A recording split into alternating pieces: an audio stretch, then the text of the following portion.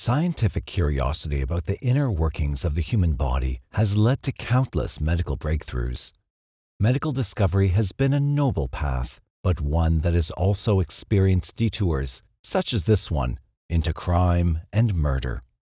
In the early 1800s, Great Britain saw an increase in the number of students wanting anatomical training, and classrooms of medical colleges swelled to capacity. Most classes could easily be taught in lecture halls to many students, but anatomy classes had the special requirement of a corpse for lecture and demonstration purposes. Until the 19th century, Britain's laws specified that the only cadavers that could be used in these classes were those of recently executed criminals, as religious thought and superstitions of the time deemed it unthinkable to disturb a person's remains. The number of executions was, as William Roughhead wrote, wholly inadequate to meet the growing needs, and the surgeons and barbers' apprentices had been in use diligently to till the soil and reap the harvest of what had been finally called death's mailing. This practice soon became the regular occupation of some underworld characters, and author Hugh Douglas wrote of the proficiency of these workers. Grave robbers could open a grave, remove a body, and restore the soil between patrols of the night watch. Relatives of the subject could mourn by the grave the following day, unaware that their loved one was gracing some anatomy slab in Edinburgh. Upon receiving a delivery of a cadaver from someone other than those authorized to transport criminals' corpses, doctors and their assistants most likely suspected that the bodies were from graves, but generally said nothing in order to keep the anatomy classes full of interested and paying students. Irishmen William Burke and William Hare, however, developed a more direct method to provide fresh cadavers to Edinburgh anatomy schools. In one of his later confessions, William Burke gave a brief biography of himself. Burke is 36 years of age, was born in the parish of Orry, near Tyrone in Ireland. Served 7 years in the army, most of that time as an officer's servant in the Donegal militia. He was married at Ballina, in the county of Mayo, when in the army, but left his wife and 2 children in Ireland. She would not come to Scotland with him. He's often written to her, but got no answer. He came to Scotland to work at the Union Canal, and wrought there while it lasted. He resided for about 2 years in Peebles, and worked as a labourer. He wrought as a weaver for 18 months, and as a baker for 5 months. He learned to mend shoes as a cobbler with the man he lodged with in Leith. While lodging at Maddiston during his work on the canal, Burke met Helen MacDougall, a native Scot who was then, after separating from her legal husband, living with a man with whom she had 2 children. Burke and MacDougall left Maddiston together after the canal work was done, apparently leaving the 2 children behind, and the couple journeyed to Peebles and Leith and then to Edinburgh, scraping out a living by working on farms, selling old clothes, and mending shoes. William Hare had also journeyed from Ireland to Scotland to work on the Union Canal, although it's not known if he ever encountered Burke there. After the completion of the canal, Hare went to Edinburgh and found cheap lodgings in the area known as Westport at a boarding house of a man named Logue and his wife Margaret, who was also an Irish native. When Logue died in 1826, Hare provided enough comfort to the widowed Margaret that they were soon living as common-law husband and wife and running the lodging house as a married couple. Hare never provided a biography as Burke had, but Hare was described in an 1829 issue of Blackwood's magazine as the most brutal man ever subjected to my sight, and at first looked seemingly an idiot. His face when he laughed, which he often did, collapsed into a hollow, shooting up gastily from chin to cheekbone, and steeped in sullenness and squalor, native to the almost deformed face of the leering miscreant, so utterly loathsome was the whole look of the reptile. When Burke and MacDougall moved to Edinburgh, they took up residence in Westport, and by chance encountered Margaret Hare one day, who invited them back to the boarding house and introduced them to her husband. Soon after, Burke and MacDougall became paying lodgers of the Hares. The 4 of them would quarrel often and could never be described as friends, but they became permanently linked by a shared fondness for whiskey and the desire to make more money, no matter the method. In November of 1827, one of Hare's lodgers, an old army pensioner named Donald, fell ill and died. Hare was not concerned about the man's actual death, but was outraged that Donald had passed away owing £4 in rent. After the authorities had been called to fetch the man's body, Hare came up with a plan to get the money Donald owed him. With Burke's assistance, they took Donald's body out of the coffin and replaced it with an equal weight of tree bark and hid the corpse until the coffin had been taken away. The two then went off to find the offices of anatomy instructor Professor Monroe, but, in asking directions, were redirected to the classrooms of Professor Robert Knox. Knox's assistants said that they were interested in the body and to bring it after nightfall. That night, Knox's doorman answered the bell to find Burke and Hare and a large sack. 3 of Knox's assistants examined the body and offered to pay a little over £7 for it. The 2 men quickly agreed and left the doctor's rooms discussing the obvious advantages of this method of making significant amounts of money with so little effort. Another of Hare's lodgers, Joseph the miller, fell ill not many days later. Joseph owed no money to Hare and was not as seriously ill as Donald had been. But Hare and Burke discussed the situation and decided, with no medical expertise whatsoever, that Joseph was going to die and was in pain, and they decided to put him out of his misery. The 2, showing great sympathy for Joseph's discomfort, gave the sick man glasses of whiskey until Joseph fell unconscious. Then one of the men held Joseph's nose and mouth shut while the other spread himself across the victim's prone body, pinning the arms and preventing any struggle. Joseph never regained consciousness and was soon on Knox's doorstep. Inadvertently, Burke and Hare had stumbled onto a foolproof method of murder with Joseph. It appeared that the victim had died from illness or drunkenness, and there were no incriminating marks. They would repeat the process frequently over the next 11 months. Hare's other lodgers continued to be healthy, and so Burke and Hare eventually felt the need to seek out new merchandise for Dr. Knox outside of the lodging house. In February of 1828, elderly Abigail Simpson traveled to Edinburgh to collect her pension money. She started back home with a few shillings in her pocket when she met up with William Hare, who invited her to his lodging house to have a dram and rest up before her long journey home. She agreed, and soon Burke and Helen joined her and the Hares, and they all drank until the evening. Being cold and dark, Abigail was easily persuaded to stay the night and then continue home the following morning. Burke and Hare had other ideas for her, but they were also so inebriated that they both fell asleep. The following morning, Abigail awoke with a bad hangover and accepted Burke and Hare's remedy of a little more whiskey. The first whiskey was followed by another, and soon Abigail was once again asleep on the bed. She didn't put up a fight as Burke and Hare smothered her, and her body was packed into a tea chest and taken that evening to Knox's rooms. For the first time, Dr. Knox personally inspected the body, and he remarked on the freshness of the cadaver, but did not inquire further. He authorized a payment of £10. This flow of easy money coming into Burke and Hare's pockets did not cause them to save any of their bounties. The foursome primarily used the money on liquor, and it passed from their hands almost as quickly as it had been earned, and soon after one sale to Dr. Knox had been completed, they needed to begin looking for their next victim. Not long after Abigail's demise, another of Hare's lodgers, an Englishman who sold matches, fell ill. As they had with Joseph, Burke and Hare charitably put the poor man out of his suffering. Although Hare and Burke would later swear that neither Margaret nor Helen knew anything about the murders, the next merchandise brings this assertion into question. One day, Margaret Hare encountered an old woman out in the streets of Edinburgh and brought her back to her house where she began giving the woman whiskey. Margaret told the woman she should lie down, but the old woman declined and kept drinking. After 3 attempts, Margaret finally got the woman to rest in bed and quickly sent for her husband and Burke, who later appeared at Dr. Knox's doorstep that evening with a fresh delivery.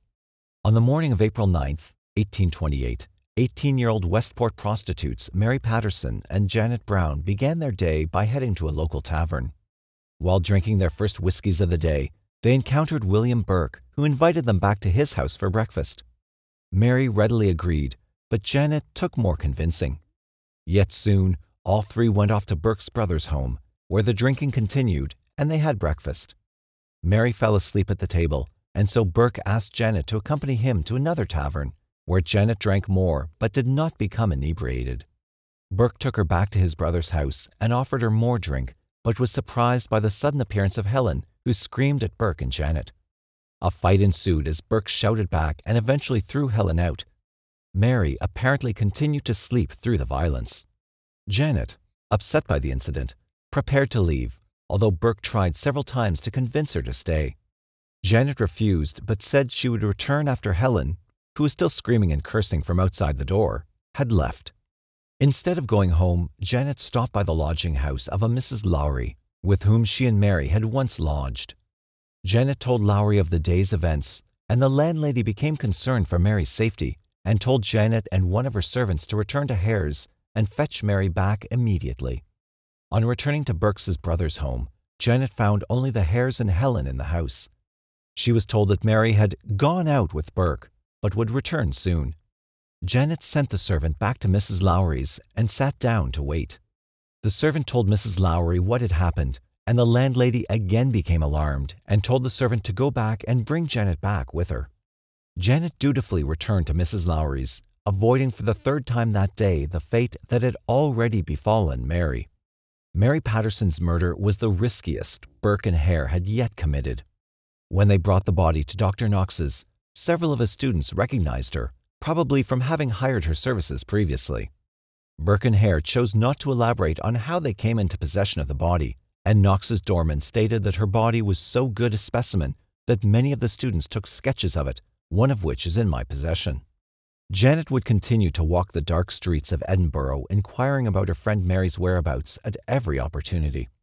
The money collected for Mary Patterson soon ran out, and Burke and Hare went on watch for new sources of income. Opportunities quickly presented themselves. In his legitimate work as a cobbler, Burke occasionally bought leather from a beggar woman named Effie. One morning she attempted to sell some scraps to Burke, who invited her in and took her out to the lodging house's stable. After several drinks, Effie fell asleep in the straw.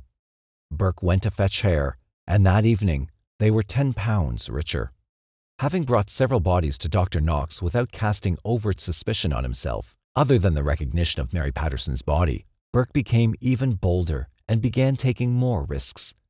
In the streets one morning, he encountered two policemen carrying an obviously drunken woman to jail so that she could sleep off the previous night's entertainment. Burke told the officers that he knew the woman, even knew where she lived, and would take her home and see that she was properly taken care of. She was, and Burke and Hare divided another £10 that night. In June of 1828, Burke found an old man wandering the streets and lured him with promises of whiskey to come home with them. They were later stopped by an old woman and a young boy who asked for directions to the home of a friend of theirs. Burke said he knew exactly where they needed to go and abandoned the old man, who cursed him over the loss of the promised whiskey, and said he would take them to their friends. But why not stop and rest first at his house? The woman agreed and explained that the boy was her deaf grandson, and they were not familiar with Edinburgh. The woman was soon inebriated from the refreshments that were offered, and while her grandson was with Margaret and Helen in another room, Burke and Hare murdered the woman by their usual method. A debate then began about the boy. Being young, they feared he would not take whiskey, but they were afraid to let him go out on the streets where he might lead people back to the house.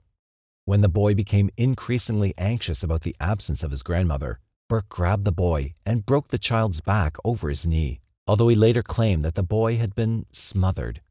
Both bodies were wedged into an old herring barrel and fetched £8 each from Dr. Knox. Also in June, Burke and Helen took a brief respite from his work to visit some of Helen's relatives. In his later confession, Burke stated that prior to their leaving, Margaret suggested that Helen be murdered, but Burke refused. Probably for this reason, and also because Burke discovered that Hare had been working solo in supplying Dr. Knox during his absence, Burke and Helen moved out of Hare's lodging house and into quarters nearby soon after returning from their vacation. Although living separately, the two men continued to ply their trade as a team. A Mrs. Ostler came to Burke's new boarding house for a celebration in honor of the landlord's new baby and was never seen again. A relative of Helen's, Anne McDougall, visited in Edinburgh and stayed with Burke and Helen. Anne was soon dispatched by the usual method, although Burke nobly persuaded Hare to take an active part in that murder, since Anne was a distant friend of Burke's. Anne turned out to be a good friend indeed, providing Burke and his partner with another £10. William Hare met Mary Haldane, an elderly prostitute, in the Edinburgh streets and invited her back to the lodging house for a dram. Burke joined them, and Mary drank and fell asleep in the lodging house's stable. She was murdered quickly, but Mary's daughter Peggy, who had been told her mother had been seen with Hare earlier, went to Hare's to ask about her whereabouts. Upon arrival, Margaret and Helen heatedly denied Mary or any prostitute would be allowed into their house. An argument ensued that Hare stopped by saying that Mary had been there earlier, but had later left. Hare then offered Peggy a drink, and then another, and once Burke arrived, she soon joined her mother at Dr. Knox's. The disappearance of Mary Haldane caused suspicion, as she was a well-known character in the neighborhood, and many noticed her absence. Burke and Hare were further emboldened by not being caught, however, and next targeted a very well-known neighborhood resident whose murder would almost be their undoing. 18-year-old James Wilson, known as Daft Jamie in the Westport neighborhood, was a well-known local character. He entertained local children with riddles and jokes, and he lived on the streets or with kind souls who would offer him shelter, although he frequently visited his widowed mother. His only prized possessions were a snuff box and a snuff spoon that had 7 holes in it that Jamie used as a calendar to tell the days of the week. In early October of 1828, Hare came across Jamie wandering the streets looking for his mother, although some versions say Margaret was the one who found him. Hare told him that he knew where his mother was and invited him back to his house to wait for her. Burke was in a local tavern and watched the two go by and observed Hare lead poor Jamie in as a dumb lamb to the slaughter and as a sheep to the shearers. Burke was fetched from the tavern by Margaret, and the Hares and Burke tried to convince Jamie to have some whiskey. Jamie drank only a small amount and refused more, although he was soon dozing on a spare bed. Burke and Hare attempted to put their usual method of killing into play, but Jamie was strong and fought back, successfully enough that he pinned Burke, who screamed to Hare for help. Both men eventually overpowered Jamie and smothered him. That evening, the two men collected £10 for Jamie's body. Suspicion grew quickly, however, because Jamie's mother made constant inquiries of her son's whereabouts. Also, when his body was uncovered at Dr. Knox's, several of the students easily recognized Jamie by his face and by a well-known deformity of his foot. Dr. Knox denied that the body was Jamie, but began the dissection quickly, focusing first on those most recognizable features. On Halloween morning, Burke was taking his usual morning whiskey in his local tavern when an old woman entered and began talking with the patrons. Noticing that she had an Irish accent, Burke bought her a dram, and she sat down and said she was Mary Dougherty from Inishowen. Burke said that his own mother was a Dougherty from Inishowen and that they must be related. Having established this bond, he easily persuaded the old woman to come to his house. The visitor was warmly received by Helen and by a couple, James and Anne Gray, who were lodging with Burke and Helen. Burke convinced Dougherty to stay overnight with them and arranged for the Grays to spend the night at the Hares' lodging house. The arrangements being settled, everyone drank in celebration of Halloween, and the whiskey flowed long past nightfall. The Grays eventually left, but were told to return for breakfast the next morning. The festivities continued, and neighbors later claimed to have heard dancing and drinking and arguments coming from Burke and Helen's rooms. Around midnight, an upstairs neighbor was passing by Burke and Helen's door and heard two men arguing and a woman's voice calling out, "Murder!" and "Get the police, there's murder here." The man ran back to the street but could not find a policeman. Passing by the door again, the man stopped but heard nothing, so he assumed the crisis was over and went up to his own rooms. The following morning, the Grays returned and found Mary Dougherty was gone. They asked after her, and Helen told them that she'd thrown the old lady out for being overly friendly with Burke. Anne Gray later went near the spare bed to get some socks she'd left behind, but Burke shouted at her to stay away from the bed. Burke yelled at her a second time when she went near the bed in order to fetch some potatoes. In the early evening, the Grays found themselves momentarily alone in the house, so Anne Gray took a peek and saw the body of an old woman lying beneath the bed. Both Grays bolted from the house, running into the returning Helen, who asked where they were going. James Gray was outraged and asked Helen what she knew about the body. Helen panicked and begged them not to say anything, claiming that their silence would be worth £10 a week. This further incensed the Grays, and James chastised Helen for bringing disgrace upon her family, and the couple went out to fetch a policeman. Helen and Margaret quickly went off to warn their spouses, and were fast enough that when the police arrived at Burke and Helen's that night, There was nobody in the house. A neighbor told the police that two men had recently left the house carrying a tea chest. Burke and Helen returned home soon after and innocently asked what the matter was. The police separated the two and asked them individually what had become of the old woman who had been there the previous night. Burke, feeling confident that he and Helen had their alibis in sync, stated that Mrs. Doherty had left their home at 7 o'clock that morning. Helen agreed that she had left at 7 o'clock, but claimed that the woman had left at 7 in the evening. This 12-hour discrepancy was suspicious enough that Burke and Helen were taken in for more questioning. An anonymous tip led the police to Dr. Knox's classrooms, where Doherty's body was found, and James Gray positively identified it. The Hares soon joined Burke and Helen in prison, and the police began to slowly unravel the disappearances of so many people from Westport during the previous 11 months.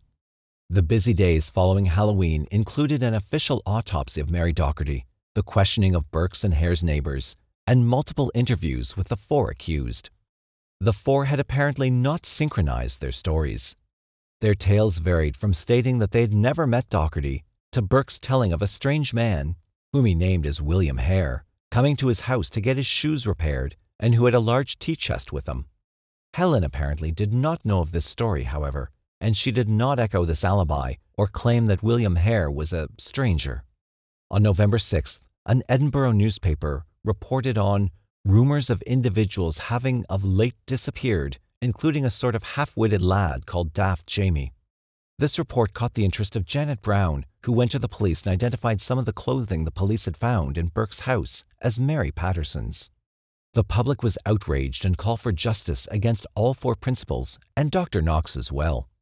The Lord Advocate, however, was in a quandary about how and whom to prosecute, as there had been no eyewitness to any of the actual killings. The entire case depended on circumstantial evidence which, even including the Gray's testimony and Janet's identification of Mary Patterson's clothing, was weak at best. He also suspected that Helen and Margaret were secondary players and that neither would testify against her male counterpart. After 1 month of vacillation, under the assumption that Burke had been the leader of the two men, a deal was made where William Hare would receive immunity if he testified against Burke and Helen. Hare readily agreed, and soon after, Burke and Helen were both charged with the murder of Mary Doherty. Burke was also charged with the killings of Daft Jamie and Mary Patterson, and their trial began on Christmas Eve. The prosecution brought forth both Hares, who testified that Burke and/or Helen were the main players in the murders, and other witnesses who claimed to have seen the victims in Burke or Helen's company shortly before they disappeared. In defense, Burke's counsel tried to downplay Burke's role in the murders, and Helen's solicitor suggested that it was Helen, terrified by seeing Doherty killed, who the neighbor overheard crying murder that Halloween night. Christmas morning, the jury deliberated for only 50 minutes and came back with their verdicts. Burke was guilty, and Helen was freed by the uniquely Scottish, not proven verdict. On hearing of the news, Burke reportedly cried and embraced Helen, saying, "You are out of the scrape." Burke was executed on January 28, 1829. In the month between his sentencing and the execution, he gave 2 detailed confessions. In both of them, he cited 16 murders that he and/or Hare had committed, although he got confused with the order of the murders between the 2 confessions. At his scaffold, enormous crowds shouted for Hare and Dr. Knox to join him at the gallows. Helen, on being released, went back to the house she had shared with Burke, where an angry mob found her and the police had to be summoned so she could escape. She left Scotland for England, but news of the murders had spread as far south as Newcastle, and police once again had to protect her from vigilantes in that city. After Newcastle, it's not known what became of her, although lore states that she went to Australia and died there in 1868. Margaret Hare also disappeared. After her release, she escaped angry mobs in Glasgow and Greenock and is believed to have eventually journeyed back to Ireland. William Hare was released in early February of 1829, but did not meet up with Margaret. The last known sighting of him was south of the English town Carlisle, although a popular later tale tells of his being blinded by a mob who threw him into a lime pit, and of him becoming a beggar on the streets of London. Dr. Robert Knox attempted to remain in Edinburgh, and he maintained a silence about any suspicions he might have had about how Burke and Hare supplied his classroom with such fresh corpses.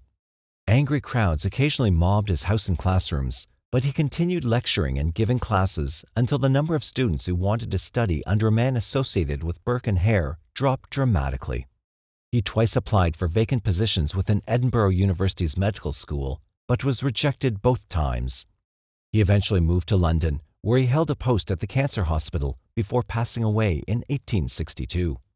Burke and Hare would live on in the culture of Britain, and stories of their crimes would eventually become known around the world. Ironically, they would become most well known as the kings of the grave robbers, although no proof has ever come to light that they had ever robbed a single grave. In fact, in Burke's confessions of the 16 murders, he specifically denied ever engaging in the much lesser crime of grave robbing. Dramatizations of the Westport murders played to packed houses in Britain throughout the 19th and early 20th centuries in melodrama theaters and community playhouses. In the 1930s, James Bridie's play The Anatomist portrayed the tale on the formal theater stage. Films such as The Greed of William Hare, The Body Snatcher, The Doctor and the Devils, and The Flesh and the Fiends depicted Burke and Hare's story with varying degrees of accuracy. Burke and Hare have also inspired fiction writers, ranging from Robert Louis Stevenson, The Body Snatcher, to Sherry Holman's acclaimed modern novel, The Dress Lodger. Their crimes even added to the English language. Although not commonly used today, the verb to burke still means to murder someone by violent means or by smothering. And finally, the Westport murders have entered the timeless culture of children's folklore. Threats of visits from Burke and Hare are used by some parents to discipline unruly children, and the pair are even prominently featured in a couple of sing-song rhymes that accompany children's jump rope and hopscotch games. Up the close and down the stair, in the house with Burke and Hare. Burke's the butcher, Hare's the thief, Knox, the boy who buys the beef. Burke and Hare fell down the stair with a body in a box, going to Dr. Knox.